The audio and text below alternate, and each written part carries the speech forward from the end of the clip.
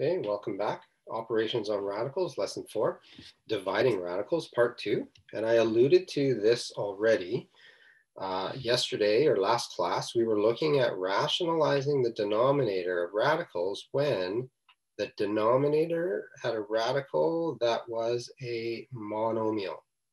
And in order to rationalize that, we would multiply by that radical over that radical. Now this is essentially 1, so we're not really changing the question at all. We're just changing what it looks like. Okay? And then when we multiply that out, we would get square root 2 over square root of 4. And the square root of 4 is 2. So the radical in the denominator disappears. And that day I also did preface, I did take us into lesson 4 and have a quick look. When we have a binomial in the denominator, we have to rationalize the denominator. We rationalize the denominator by multiplying by the conjugate of that binomial, right? And we've already talked about what a conjugate is. So the conjugate of square root 5 minus square root 3 is going to be square root 5 plus square root 3. But we're rationalizing, so we're going to rationalize, we're going to multiply the top also by square root 5 plus square root 3. Okay. From here, we just follow our binomial distribution laws. So here we're going to multiply this 2. We're going to 2 times this, 2 times this. And in the denominator, we're going to use our FOIL, first, outside, inside, last. And we're going to see what happens to all of our numbers and stuff. Okay. So let's do that step by step. 2 times square root 5 is 2 square root 5. 2 times square root 3 is 2 plus 2 square root 3. All over square root 5 times square root 5 is square root 25. Square root 5 times square root 3 is square root 15. Minus square root 3 times square root 5 is minus square root 15. And minus root 3 times plus root 3 is minus square root 9. Now in the numerator, nothing happens. So this is 2 square root 5 minus 2 square root 3. But in our denominator, fix that, that was a little messy there. In our denominator, that didn't look any better. There we go. In our denominator, square root 25 is 5, plus root 15 minus root 15 cancel, they disappear.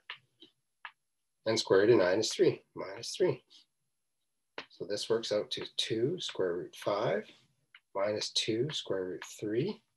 All over 5 minus 3 is 2. And look, you can see that all 3 of these coefficients will divide by 2, divide by 2, divide by 2. So those 2's are all going to cancel. Boom, boom, boom. Which is just going to leave me square root 5 minus square root 3. If you can read that, of course.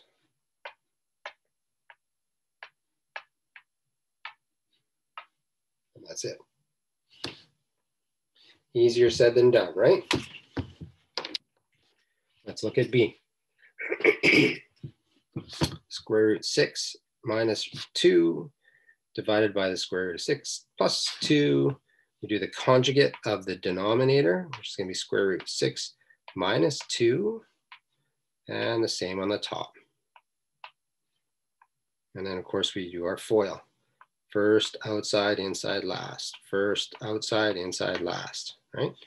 So square root of 6 times square root of 6 is square root 36. This is on the top. Minus 2 square root 6 minus 2 square root 6 plus 4. All over square root 36 minus 2 root 6 plus 2 root 6 minus 4. Okay. Now with the red pen, here we go. Square root of 36 on the top, that's going to be 6. Minus 2 root 6. Minus 2 root 6 minus another 2 root 6, that's minus 4 root 6. And then plus 4. Plus 4. All over. Square root of 36 is 6. Minus 2 root 6 plus 2 root 6 are going to cancel. minus 4. So really I have 6 minus 4. Simplify my numerator. 6 and 4 is 10 plus 4 square root 6 all over divided by 10. 6 divided minus 4 is 2. And again, reduce by 2 gives me 5. By 2 gives me 2. This cancels, so 5 plus 2 square root 6. I'm going to save this one for an in-class example.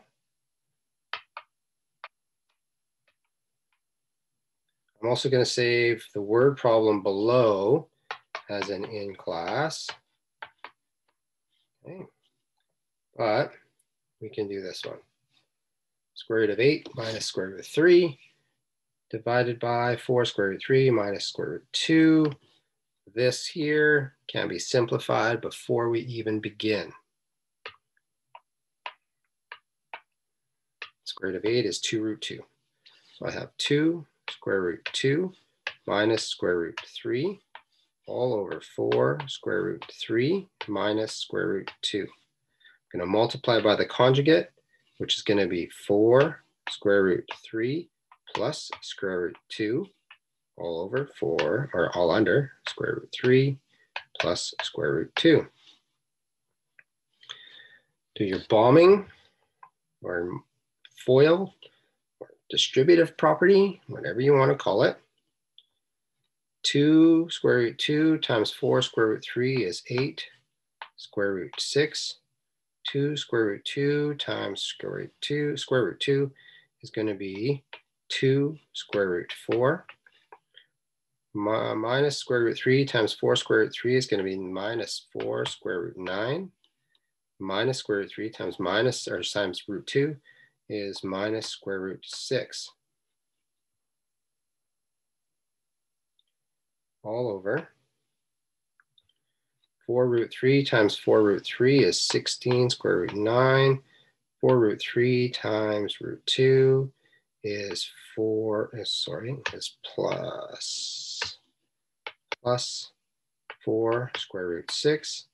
Minus root 2 times 4 root 3 is minus 4 root 6.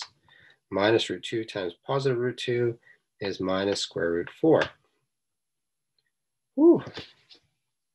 Lots of simplifying to happen here.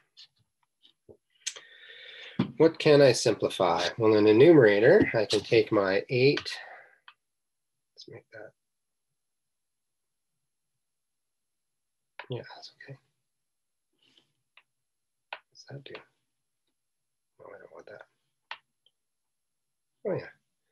8 root 6 minus root 6, 7 square root 6. 2 square root 4 is 2 times 3 because the square root 4 is 2. So that's going to be plus 6.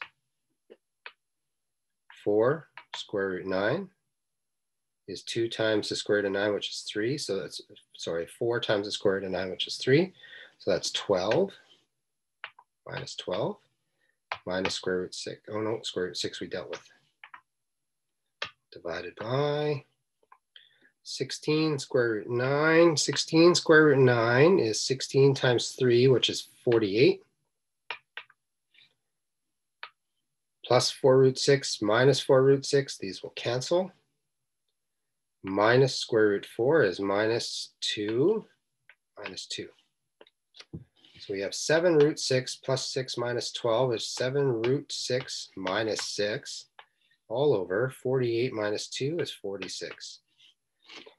If all the coefficients don't simplify, then we do not cancel or simplify anything. I did though realize that I made a mistake. 2 square root 4. Square root 4 is 2. 2 times 2 is 4. So this should be 4. So let's fix that. That should be a 4. 4 take away 12 is 8. So this should be an 8.